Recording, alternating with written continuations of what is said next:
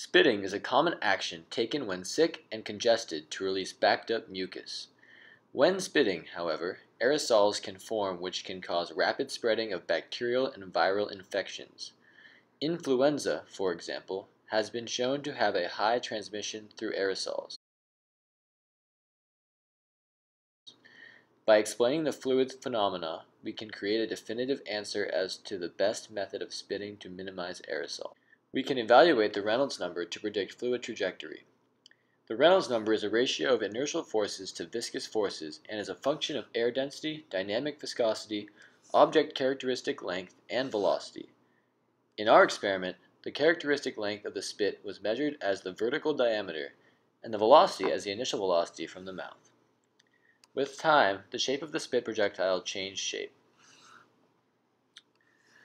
The dynamic viscosity of saliva was determined using a rheometer, where the viscosity is measured as a function of shear rate.